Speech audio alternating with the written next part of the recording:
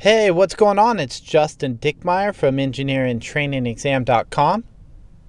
And in this video, we will discuss future worth.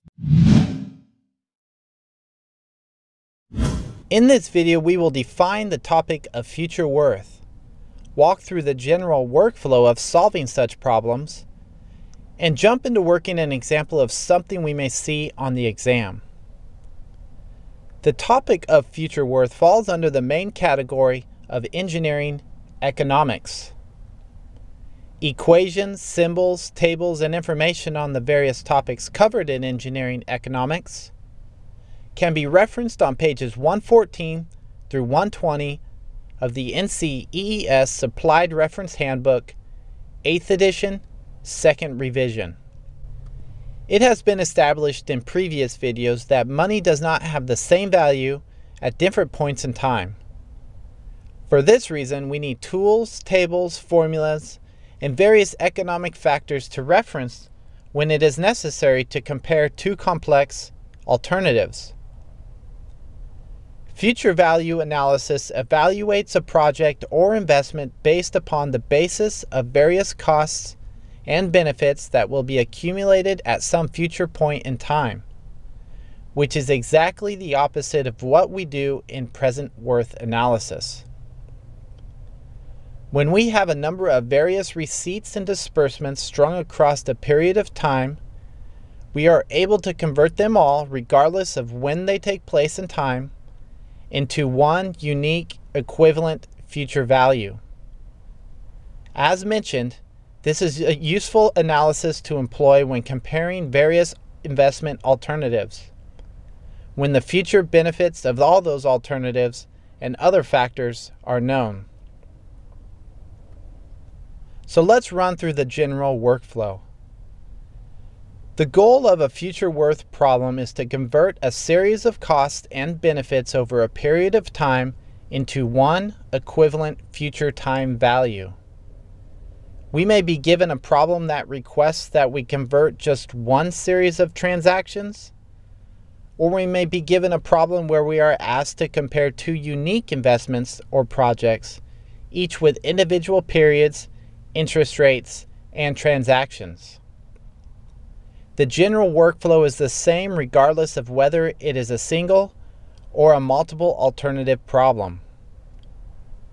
The steps are as follows. Number 1, define the various benefits and costs identified for the alternative and the period of the entire investment. Number 2, determine the interest rate. Number 3, using the future worth formulas in the table on page 114, as well as the compound interest table starting on page 116 of the NCEES Supplied Reference Handbook, convert the benefits and costs into a future value. And number 4, regardless of what we are analyzing, we are typically looking for our benefits to be maximized over the period of the investment. So let's look at an example. An engineering firm is looking to purchase a new machine to manufacture one of their products. The machine has the following economic characteristics. The machine, which we'll call A, has an initial cost of $45,000. It has an annual maintenance cost per year of $12,000. It has a salvage value of $10,000, and it has a lifespan of 6 years. Assuming 12% interest, what is the future worth of this particular machine? So here's the solution. The goal is to determine what the future worth would be of the machine if the firm decided to purchase it now. It is typical that there would be two alternatives compared in this type of analysis, but to stay focused primarily on the process, we will analyze just one machine at this time.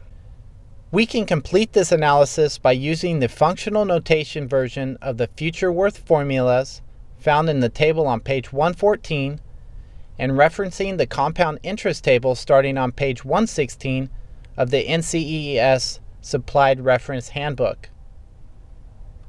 As engineering economic problems get more complicated, it is best to get comfortable using the functional notation version of the equations and referencing the compound interest tables, as it will lead to a much more efficient use of your time.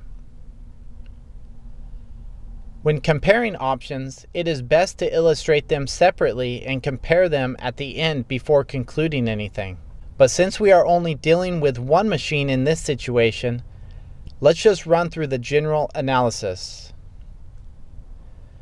We are given the following information: an initial cost of $45,000, a salvage value of $10,000, maintenance costs of $12,000 annually, a lifespan of 6 years, and an interest rate of 12%.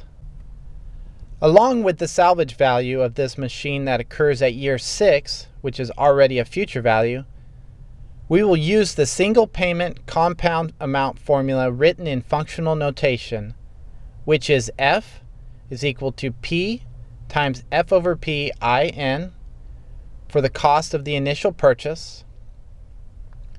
For the annual maintenance cost, we will use the uniform series compound amount formula written in functional notation for future worth, which is F is equal to A times F over A IN. And like before, the term F over P IN and F over A IN can be defined using the given values of the interest and the period, and the compound interest table starting on page 116 of the NCEES Supplied Reference Handbook. So the total future worth of all future receipts and disbursements of this particular machine over the 6-year period will be F, which is our future worth, is equal to negative F plus P times F over P IN plus A times F over A IN. Referencing the compound interest table for 12% on page 120 of the NCEES Supplied Reference Handbook, we can reference the appropriate values for the period, left column, and work our way horizontally and find that F over P, 12% 6, is equal to 1.9738, and F over A, 12% 6, is equal to 8.1152. Plugging these values into the equations, we get F is equal to negative 10,000 plus 45,000 times 1.9738 plus 12,000 times 8.1152, which is equal to $176,203. The future worth of this machine would be $176,203. This value is usually compared to another alternative that will give us the value that is higher or lower. In this case, if we had two machines, each that could provide the same quality of product, we would look to purchase the one with the lower future worth, which would mean the firm has to invest less money into it. Now, there are a number of ways that we would fail in our analysis while working these types of problems. One way is to overlook the salvage value as money coming back to the firm at the end of the machine's lifespan. This could make or break a comparative analysis, so it's important to ensure that all values are accounted for. Also, sometimes two alternatives are compared that have different lifespans. If this occurs and no analysis period is defined, we choose the least common denominator of the two lifespans to ensure we are comparing equivalent values based off the same period of time. If this type of analysis is needed, the various costs and benefits must be accounted for in each of the added periods. For example, if machine A has a lifespan of 3 years and machine B has a lifespan of 6 years, then we will have to account for the economic factors of machine A twice. So if the salvage value of machine A is $3,000 at the end of 3 years, then this same salvage value will also occur at the end of year 6. Well, that's it for this video. Do you know anybody that would benefit from this lesson? If so, let's try to reach out and help others by sharing this video with them. Also, take a second to like this video and leave a comment and tell me how it will help you move forward in your goal of becoming a professional engineer. And finally, type in engineerintrainingexam.com into your URL bar and visit the site to download for free the transcript to this video along with the example problem and solution we worked. While you are there, you can also sign up for the free EIT Academy Bootcamp. 137 pages and over 50 practice problems and solutions to get you on track to passing this exam.